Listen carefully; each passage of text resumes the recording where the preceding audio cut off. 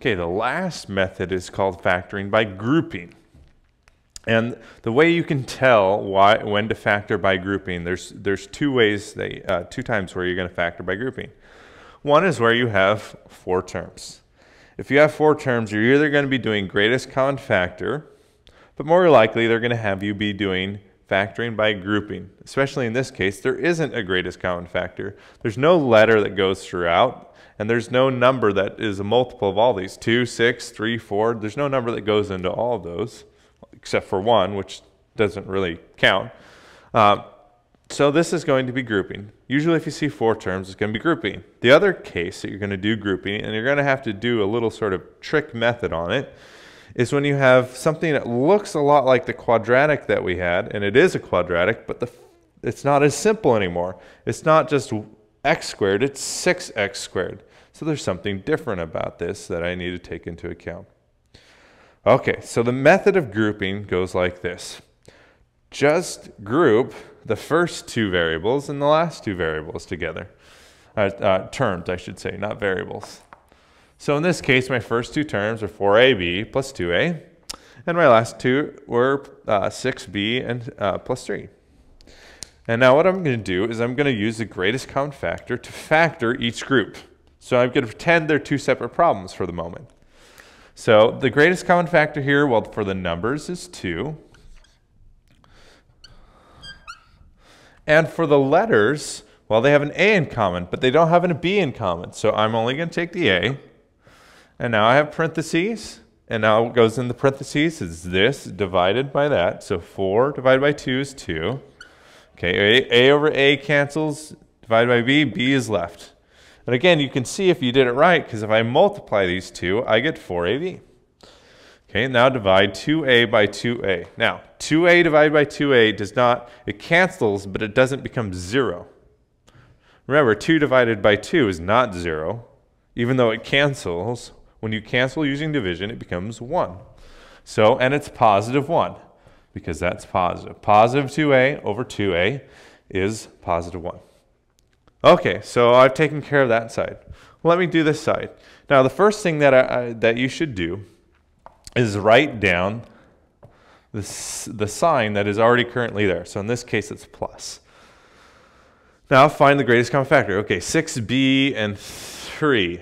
Well, they only seem to have a 3 in common. There's no letters in common, so I'm just going to write 3. If I divide 6b by 3, I get 2b, and 3 by 3, I get 1.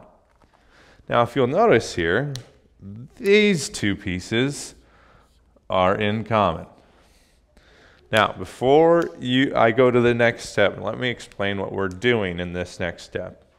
If I asked you what was 2a plus 3a, and I'm using a capital A to try to make it look different, you would say, well, just add them. It's 5a.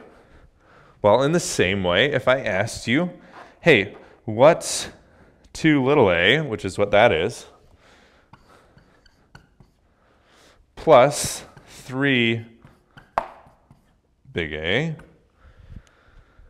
If you follow the same pattern, you just added 2 plus 3, so I'm just going to add 2a plus 3, 2 little a plus 3, because that's what's in front here, 2a now instead of just 2, and I have 3. And then what would go over here is just a, just like here. Because I added those 2, I'm going to add those 2. That's what the addition is. It looks more complicated, but it's the same step times whatever's here. Well, what's my a in this case? My a, my thing that's in common is 2b plus 1. So when I write this answer now, I'm going to write in one parentheses, add these 2 together, 2a plus 3, and in the other parentheses, the thing that's in common.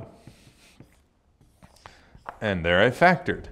So once again, once you get to this step, it's really simple. One of the parentheses is the things in common, and the other parentheses is what's left over when that thing is gone, 2a plus 3. Okay, so now let's use that here, but we got to use a little bit of a trick method. We can't use grouping yet because there's 3 terms. I need 4.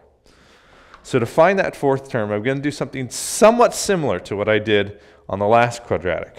But I'm going to use an extra step. The first thing is I'm going to multiply this number in front of the squared, 6, times the number at the end, -3. That gives me -18. Now I'm going to find what multiplies to this number that I just got and adds to the middle number. Similar to the last one, except for instead of asking what multiplies to this and adds to this, I'm asking what multiplies to the number I get when I multiply the first and last together. Okay, so it's a little more complicated. So what multiplies to -18 adds to 7? Again, I'll make a list. So -1 times 18. Well, that adds to 17. -2 times 9. Well, that adds to 7. So what I'm going to do is I'm going to use a little bit of a trick, and I'm going to split 7 into -2 and 9. But I got to remember, it's not 7, just 7 by itself. It's 7x. So this is -2x and positive 9x, because -2x plus 9x is 7x. So if I do that, I've split this, and I keep these other terms. They're still here. I have not changed my top thing. I haven't changed it. It's still the same, because if I simplify, this is still 7x. But now I have 4 terms, and I'm going to use the method of grouping. And if you use this method, it will always work. If this can be factored, this method will work. So I'm going to group the first 2, group the last 2. Okay, so greatest common factor. Okay, from numbers 2. From the letters, lowest power, x. Okay, this divided by it. Now I'm going to divide. This divided by that, 3x. This divided by that, well, it's negative, so I got to go -1. Okay, that's a positive, so I'm going to put plus. The greatest common factor there looks to be 3. Okay, 9x divided by 3, 3x. -3 divided by 3 minus 1. And lo and behold, look. Those are in common. So my answer is, what's in common? 3x minus 1. And what is left when I take away what's in common? 2x plus 3. And now, there we go. And once again, if I were to multiply this out, I would get that up there. So this is the method of factoring by grouping. So 3 methods today: greatest common factor, simple quadratics, and the method of grouping, which uses the greatest common factor.